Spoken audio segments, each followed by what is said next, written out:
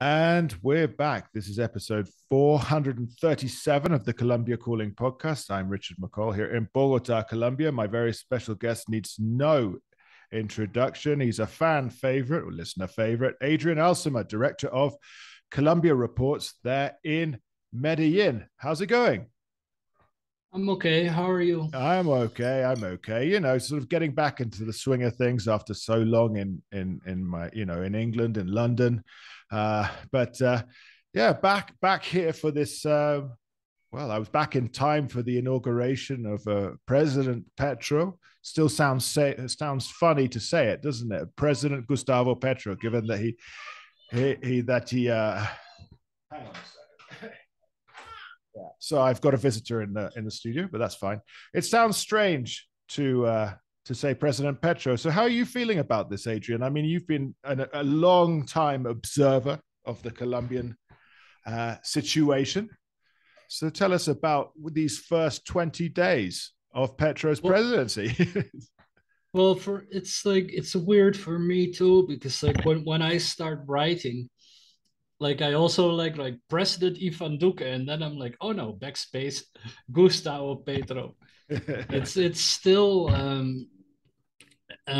complicated. Like, it's new, and it's interesting um how different the whole atmosphere has become. The political climate is completely different. Yeah, I feel kind of relaxed. I don't feel tense like I did every single day under Yeah, Duque. I don't know how that works, but like the day that Petro took office, it was like more like the day that like Duque left office. Like I was like, oh, I'm not gonna die anymore. It did feel Like like, just disregarding about like how like my expectations of Petro as a president, like the fact that Duque was out of office had just um, a tremendous effect.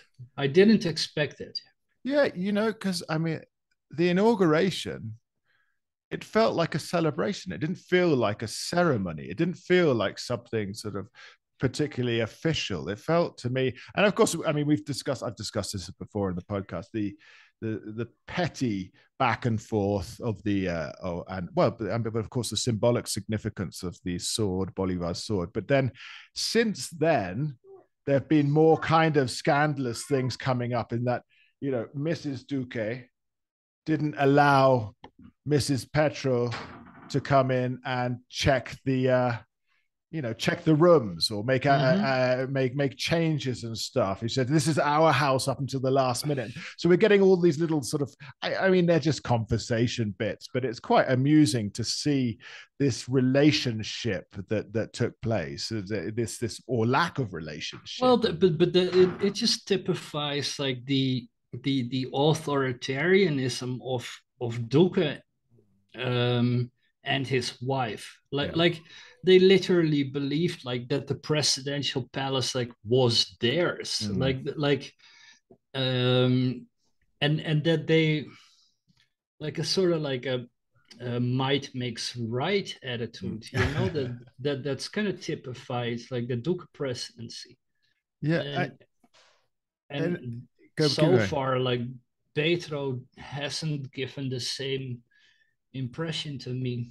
He hasn't at all. I also wanted to say before we move on to anything else about Petro, I said, so the Woodrow Wilson Center, and then we're going to get off Duque, has given former President Duque like a celebrated spot on their staff, and the press release said, for his unwavering commitment to furthering or sustaining democracy and for his work on climate change and his knowledge of displaced or migratory populations.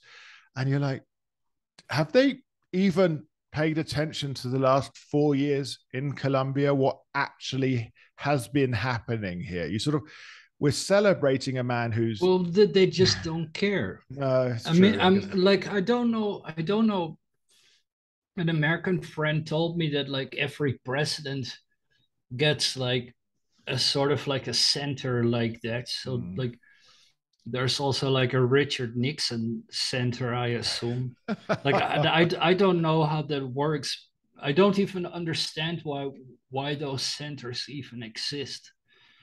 But clearly like they function as sort of like a influence peddling organizations, I assume, like where they, because like I read up on like what that center like what its purpose was, and it was like advocating like for America's leadership in as a force for good in the world and blah blah blah. So like you're dealing like with all these like geopolitical, they're just trying to keep themselves relevant by having inroads into like foreign governments. It also sounds, rather than a think tank, that it's sort of set up to help lobbyists. You know, that's what I mean. You just feel. Well, frankly, I just don't. I'm like, I just don't know anything about American politics. Like, I'm not particularly like. If I were, I would have moved there. All But right. I Well, moved to Colombia. our meme of a president, former president, has moved on. He's still tweeting. He's still tweeting. It's quite amusing. He's still got an axe to grind. Well, of course, it's only been 20 odd days, and so therefore he's tweeting out things about how amazing he's been. But let's move on. Let's see. I mean, that's the past. We have to deal with it, of course. Gustavo Petro, third attempt at winning the presidency, has done so. The impression, and I read a piece out today that the majority of people are happy with his nominations for cabinet positions. I think there's a little bit of a hiccup here and there with Mery Gutierrez at the MinTic and the guy on transport. But today she's been signed in. It's Saturday, so she's been signed in. He stood by her despite the the real conflict of interests. But let's go on. My favorite nomination. But that is like that is something like that should be taken seriously, because like not only um, was she appointed ICT minister despite the evident conflict of interest. Like we don't even like, it could be that the court intervenes and throws her out. Yeah. But she's also the wife or the partner of Holman Morris. And Holman Morris was one of the fiercest propagandists of Petro during his time as mayor in Bogota, but also like ever after. So like Holman Morris used to be a really good journalist. Yeah, really good. Like during the armed conflict, so like until like Petro gave him a job at Bogota City Hall, like Holman Morris did stunning work.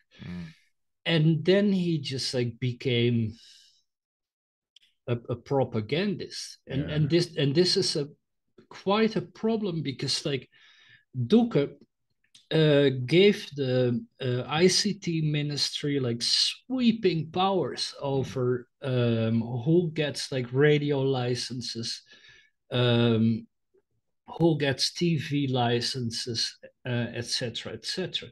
And it's really not very comforting to think that a fierce propagandist has such influence over over everything media in Colombia. So Petro has appointed like really heavyweight people on a lot of positions, like really just trustworthy people.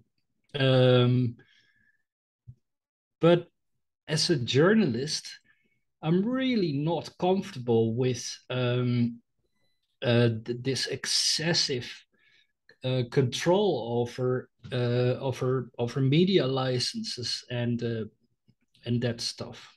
I think this was something always to be feared as well. I think, Oh, you know, it was a huge problem under Duque, and rather than kind of like easing things up by putting a technocrat on that position, like Petro decided to kind of subject that ministry or submit that ministry like to continue like the whole propaganda function of that ministry, which I'm not comfortable with at all. I also think that the ICT ministry is nice, a cash cow. It's a good way of funneling money places as well. I tend to think. Of course, we saw that under Abudinen, the Barranquillera under Duque, and yeah, this is a serious point, and it does need to be criticized, and it does need to be held to account. So we'll see what happens in the coming days, because Well, it's going to make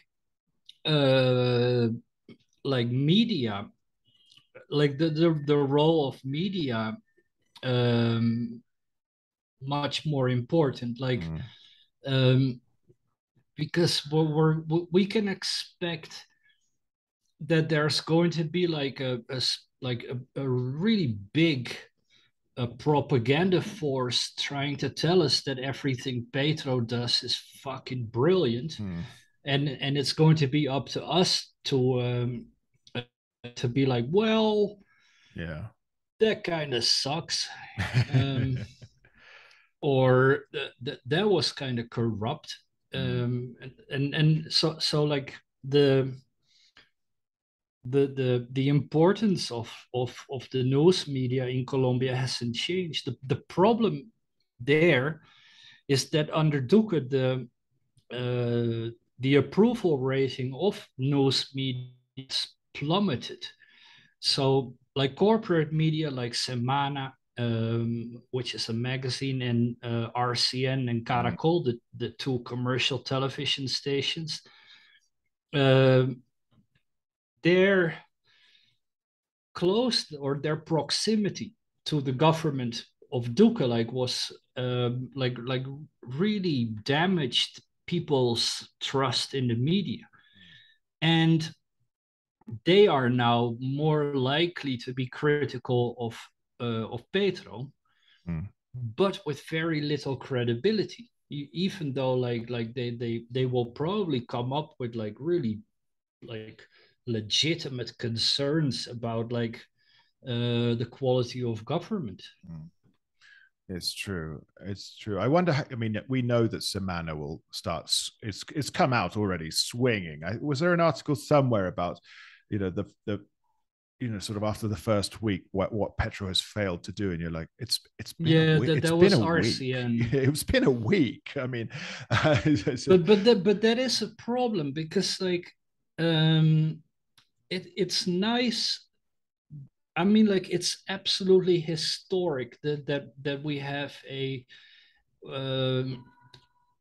so-called leftist government for the first time ever, yeah, in Colombia, which is cool if you're a leftist. But it doesn't mean anything when it comes to like good governance or fighting corruption.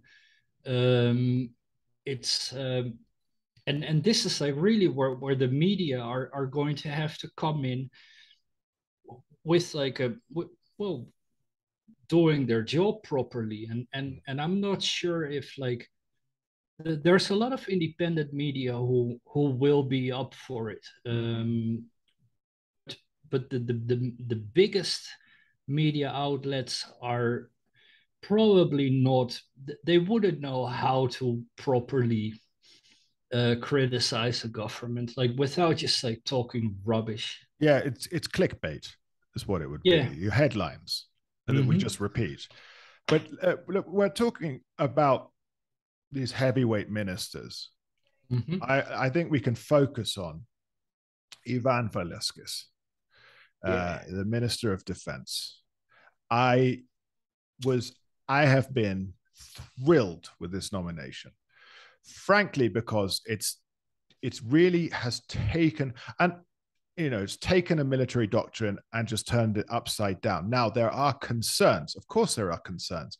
And the naysayers, of which there are many, and of course, military families, conservatives, beyond, saying, he's an enemy of Me? the armed, me, he's an enemy of the armed forces. Now, I don't go with that. I think what he No, is a I don't proponent of go with human rights. yes. However, if you look at the recent promotional, like every president, when he takes office, like immediately promotes generals as like the commander of the armed forces and the army and the national police to make sure that they're all in line with his presidency. Petro did the same. What is controversial there and could be detrimental to public security is that Petro really wanted gender equality in the top of the national police. So what Petro and Velasquez did was appoint like the highest ranking woman as a deputy police chief. But consequently, all like 21 generals that outranked the new deputy police chief were forced to retire. And that's like, and that's a lot of knowledge. Like that's a lot of like experience that's just being expelled from the police. So the main concern, like from the police, like obviously no one openly broke ranks, but the criticism has been, and I think that's like more than fair, is that Petro's priority of gender equality severely damaged the quality of the police generals. There is this. Mind you that like I think that's a fair argument. Had it not been that like the leadership of the police was like really shit. So like a counter argument could be like, well, what quality did you have? Yeah. Like because like the whole leadership of the police was just so incredibly corrupt. Like I mean, we have to take it from the immediate, let's say, the immediate past and look at the behavior of Colombia's police force during the nationwide strikes. They are, and they continue to be until there's a change, a branch of the military. And of course, Velasquez will come in. And that's one of the reasons, not only human rights, is to get the police out of the Ministry of Defense. They should be, I guess, the Interior, right? Is that where they should be moved to? The Ministry of the Interior? I understood that there's going to be a new ministry that will be dedicated to peace. Oh, that's right. There is like a peace ministry or something. Well, it doesn't yet exist, but No, like yeah. the idea is that it's like put under like a public security and peace ministry or something similar, which, by the way, has been recommended by the United Nations, by the Organization of American States. So like him pursuing that idea is not really well, It's not very, revolutionary, is it? like there's general consensus that the current structure of the police as a branch of the armed forces is just a horrible idea. It's true. I mean, this needs to change. And if okay, so there is, we can argue both sides. The police, these 21 generals leaving, we can argue both sides, but there does need to be some sort. There does need to be a shakeup. There does need to be some change. Yeah, Whether because the like if you just look at like the police are just not doing their job, like when it comes to like just basic like beat cops, like they're just not policing. Like they are stopping kids like to frisk them and stuff, like even though they aren't particularly doing anything. um but they're not really investigating crime, you know, like and in many cases like they're actively there have been so many corruption scandals within the police, like on all levels, um, that the whole police force has just become uh, dangerously ineffective. and of course you talk about Ivan Velasquez and his background, having worked in Guatemala and Well, also being the even guy, Velasquez is a proper crime yeah, fighter. and Like, the false positives and Antioquia, and I mean the guy comes in with a resume that is, he has it's mind campaigned boggling. for human rights in the region, and this is what we need, and this is Well, the the right guy sound. started off in Medellin, like Yeah, investigating the Medellin cartel. can you imagine? Then he went on to investigate the AUC that was Mm. formed also in Medellin uh, by a dissident faction of the Medellin cartel. Then he went on and for the Supreme Court investigated the ties between the paramilitaries and the political establishment. I mean, the guy has thrown, the guy has, I'm not exaggerating, he threw more than 60 congressmen in prison. It's like if you're corrupt, like you really, like Ivan Velasquez is like someone you should really be concerned about, because like the guy is like the guy doesn't know fear. Yeah, and what he comes up against is kind of terrifying. I just want to say that Well, not more terrifying than the Medellin cartel mm, or the paramilitaries. mm, Like the guy's really up to um, like to say that he's like against the security forces I don't think is so. like is ridiculous. The guy is a crime Mm. fighter. Yeah, I don't think he is Um, against the security forces, but I don't. I obviously know that there's going to be friction. I mean, of course, there's friction. Uh, but we oh don't yeah. think there's going to be, we don't think there's going to be a military coup. I mean, the democratic traditions of Colombia don't lend themselves to this, but what they will do is probably make governing difficult. Well, there's always been the a sort of a dissident faction within the security forces. And you saw the same like when Santos was president. Like and Duque basically embraced this corrupt dissidents within the security Mm. forces.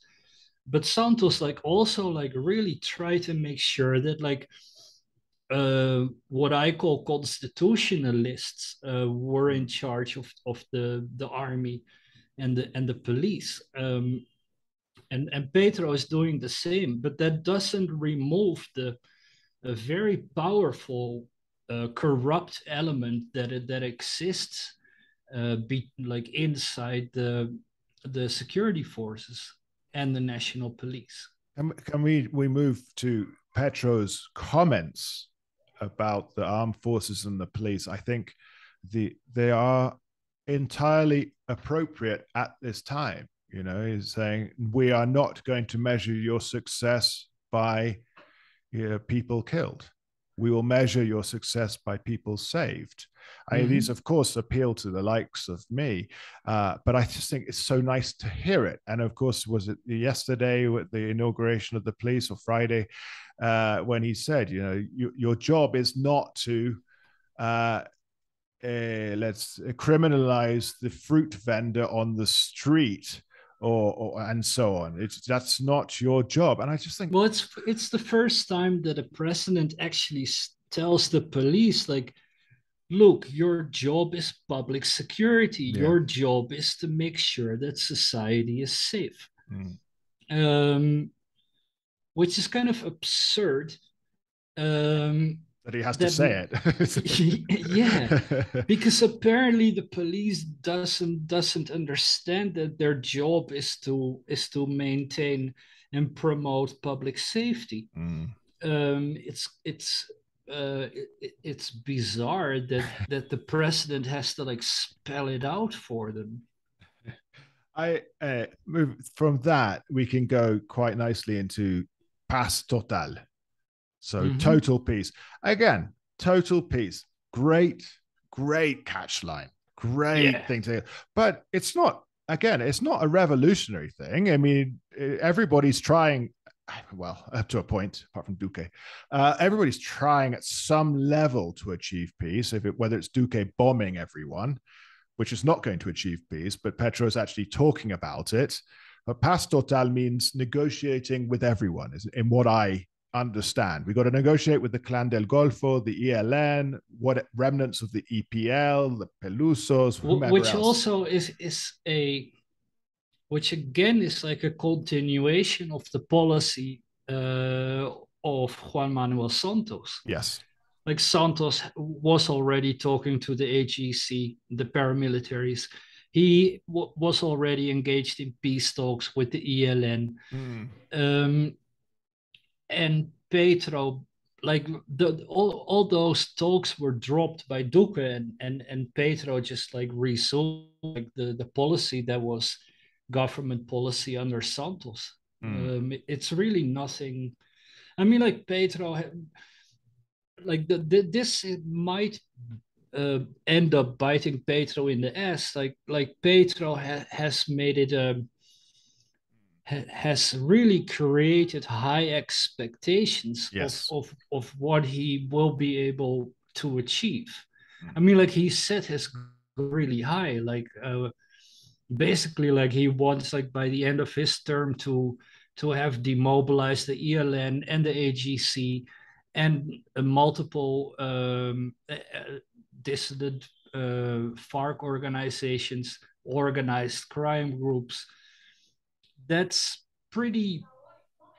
That's a. I mean, like 4 years is a very small time. Like it took Santos like he needed to stay in office for 2 terms in order to only demobilize the FARC. So like I'm not sure if Petro will be able to live up to the expectations he's created. That like public security will see a major improvement. Yeah, and of course the perceptions of public security. I mean, that's that.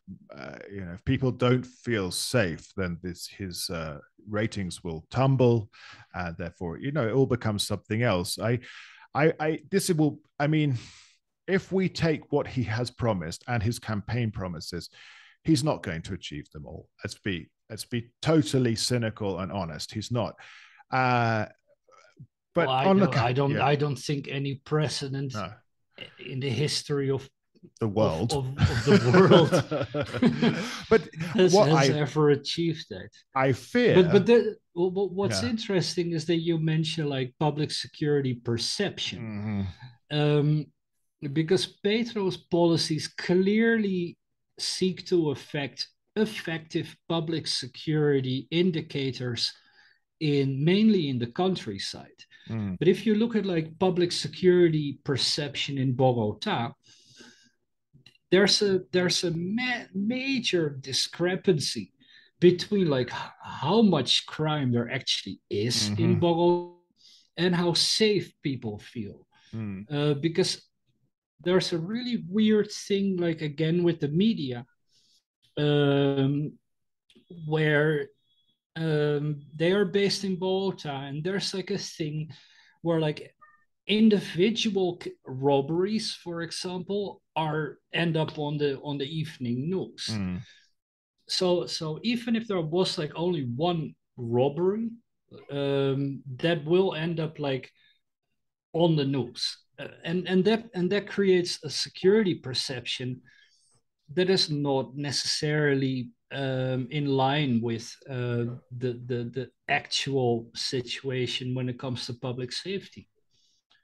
So like what that's concerned, the police is going to have to manage what information they feed to the media too, specifically in Bogota, Yeah. because like the insecurity perception in Bogota is through the roof, Well, and that's yeah. I and mean, there's that's it. no more crime in Bogota than in Medellin or in Cali or you name it.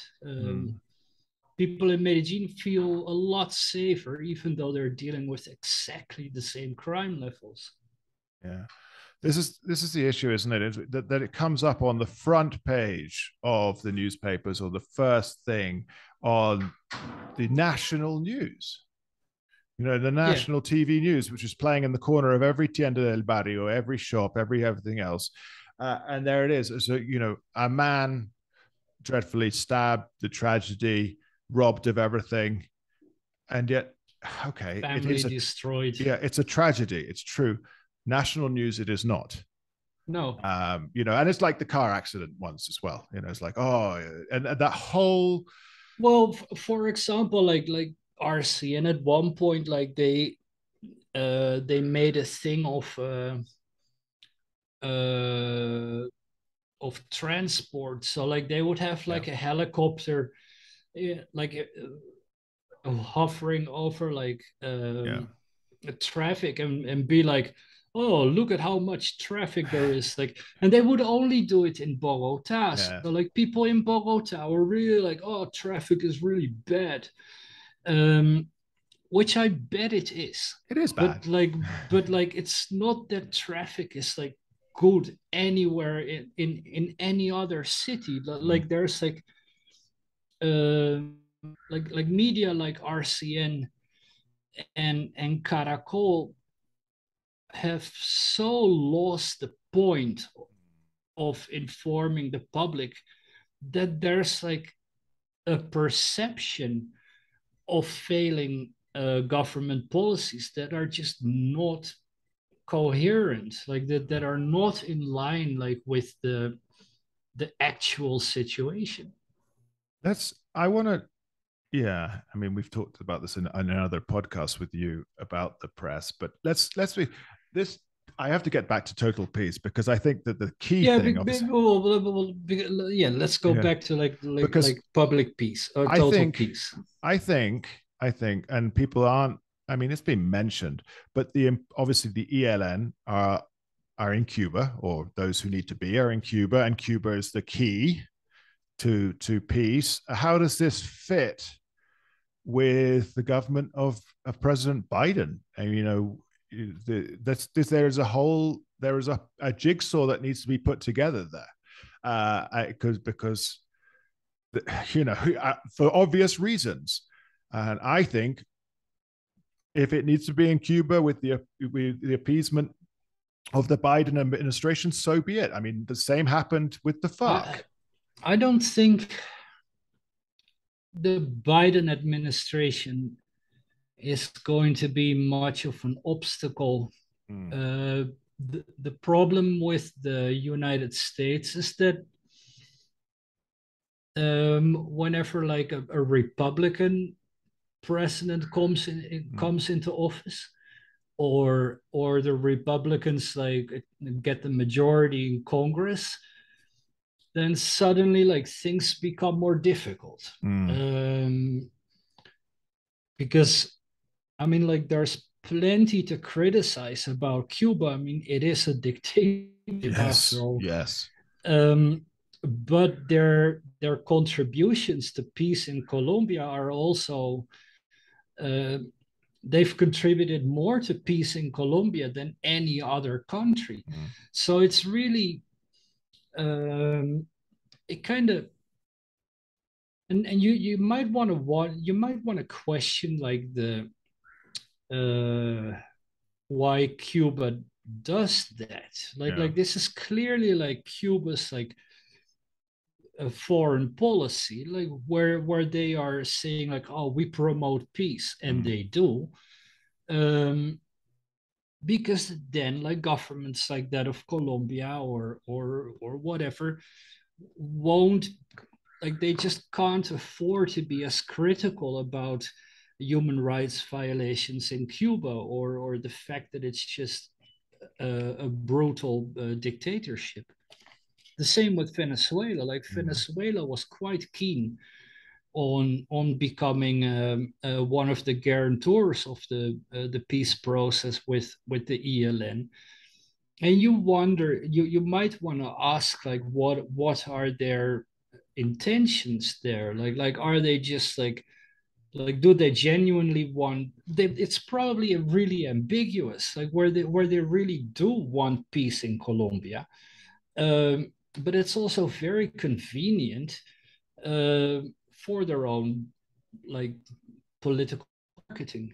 Yeah, it's true. It's kind of like a which is extremely cynical, well, obviously. it's true. It's the soft diplomacy, isn't it? It's like Qatar having the World Cup and and Saudi Arabia buying football teams and so on. It's this soft diplomacy. Abramovich with Chelsea for the 20 years. I'm putting it to football, but it's such a.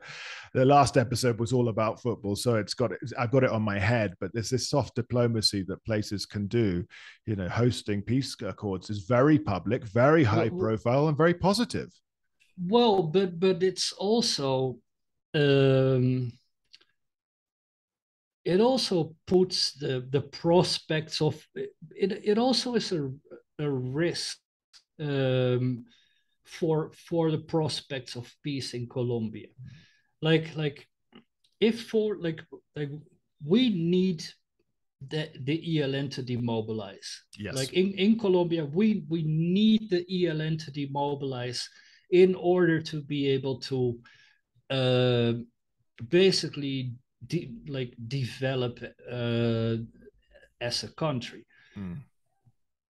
It's a risk that foreign governments like that of Venezuela and Cuba have their own agenda attached to it.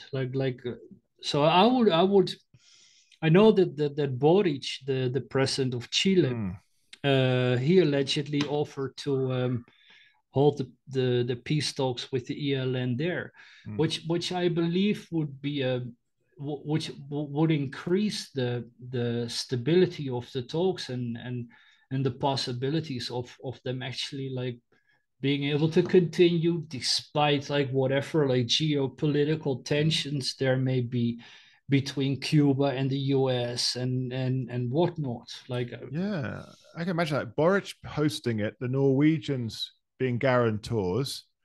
Why not? That could work, definitely. We've got one last. Mind you, that doesn't. I don't think that like so far like Velasquez has indicated that like the peace talks will remain in Cuba. So because I like clearly like the ELN has a say in like where the peace talks are going to be held, and they're obviously chuffed with the Cuban government. We need to just cover one more thing in this book as we're running out of time. But we need to cover one more thing. Let it be drug trafficking, please. You want to talk about drug trafficking? Because of course it's absolutely the most important thing. All right, go for it. What do you want to say about drug? I mean, Petro is talking about legalization. I mean, correct. Well, yeah, and not just Petro. Because drug trafficking is completely out of control. Yes. And is a security threat and is corrupting governments like on all levels, like to an extent that I don't think has ever been the case in Colombia. So like drug trafficking is completely driving this country into the ground. and that's going to be probably more of an issue than like the ELN being like terrorists or whatever. Like drug trafficking has become a major national security threat. It permeates every single layer of society, and the money, obviously, and that, you know, Duque will sing the you know, his own praises that coca cultivation might be down, but the actual production of coca paste is way up, and you know, the cartels, in whichever form they are, the ELN, the Clan del Golfo, all the other dissidents, and so on, they don't know. They've got so much they don't know what to do with. Yeah, I know that in the Netherlands, like there's like there's a surplus of cocaine. Like they actually have like underground storages of cocaine, because like if they put it all on the consumer market, the price will drop and their profits go down. Amazing. So there's a global excess of availability in cocaine, of which like 2/3 come from Colombia, approximately. And Petro is absolutely right when he says that the war on drugs has been an abject failure. Like, this is obvious. Like, if you look at, like, I looked at the CDC numbers on people who OD'd in America last year, and it went up like 107,000 Americans died of drug overdoses in America. And we're not even talking to all the other damage that is being done by drug use, like health problems.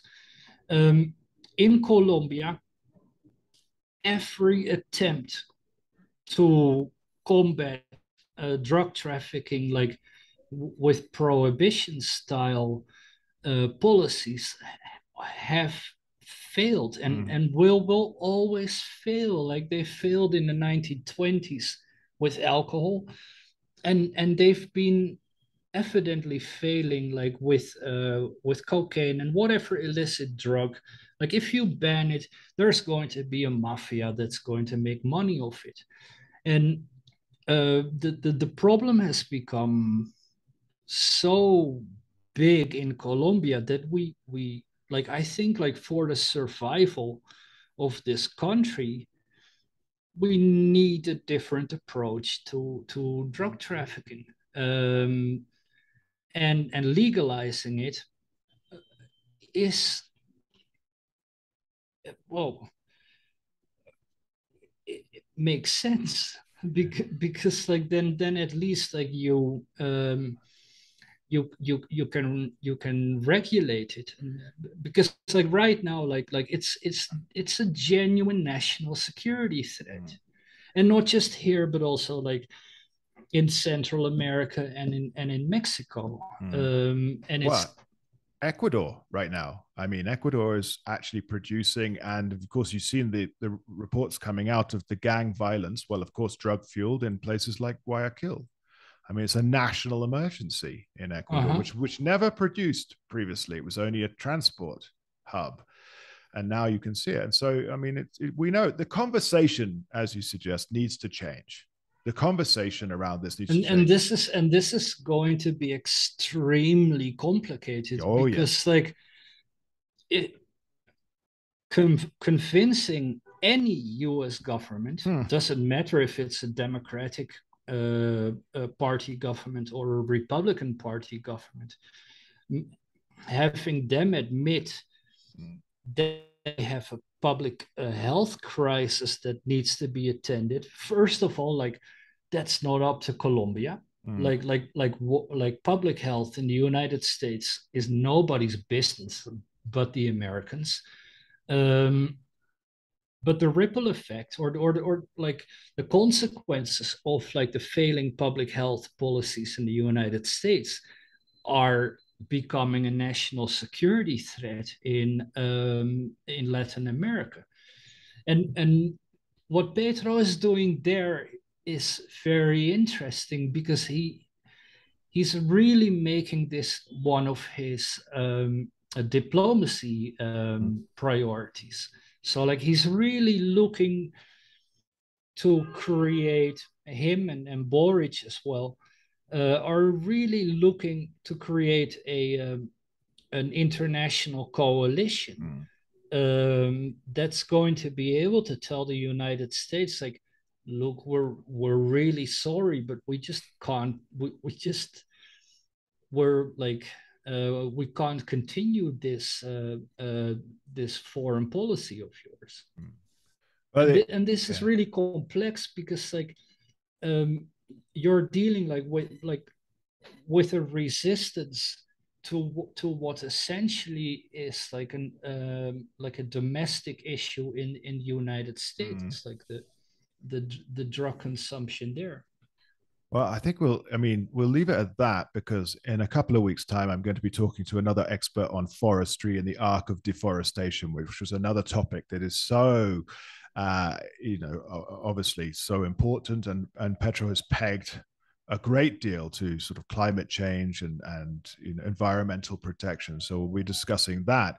Let's take this moment. Adriaan, thank you again for such a considered and well, so clear the points. And people can't accuse us of being Petristas, as they have before. You criticize the government where you criticize them. You criticize them where they deserve criticism, and likewise, we are here as checks and balances. We need to discuss these things. There are great complexities in Colombia. My overwhelming feeling is, unfortunately, cynical, of course, is by the end of the 4 years, we'll be like, oh, he promised so much and delivered, well, probably quite little, because of the frustrations in the establishments, frustrations inherent in created by, I don't know, military, big business, society itself, a conservative society, are going to be very, very difficult to compete with.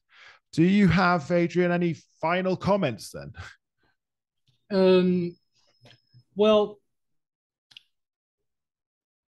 yes, because I think we need to get over this whole thing that like Petro is a leftist government, and understand that like Colombia as a country like has really huge problems, like when it comes to poverty and food security and public security, that need to be dealt with. And yes. And it really doesn't matter like whether a government is leftist or not. Like we cannot, like, we're wasting our time if we are going to be bitching about whether capitalism is better than socialism and blah blah blah. It doesn't fucking, they're both shit.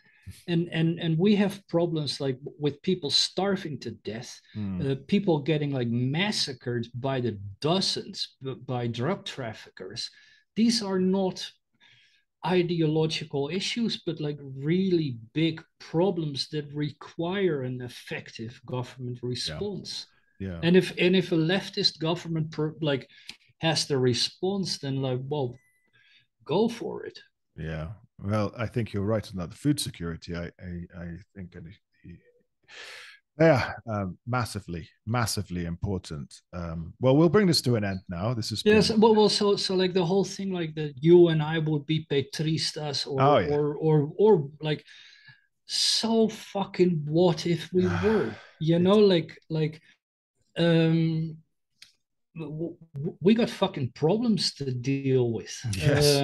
Like our perceived political preference really isn't the problem. It's not a threat to public security. It's not a threat to public health. Yeah.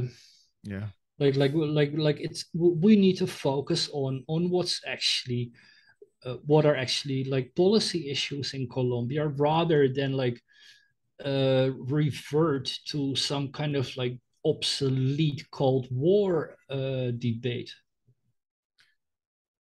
This is right. I couldn't have said it any better myself. Let's bring an end to episode 437. A great big thank you to Adriaan Alsema, director of Colombia Reports. Throw a few dollars at it on patreon.com/Colombia Reports. Equally so, Colombia Calling, patreon.com/Colombia Calling. You know, just throw a couple of dollars our way to ensure that the indie media continues to tell the stories coming out of Colombia and share the news. Of course, he's been on, I don't know how many times you've been on now, like 6, 7, 8, something like that. But we'll get him back in a few months' time and we'll reflect on what we said and how things are going. And of course, keep checking in when he's got other stories to share.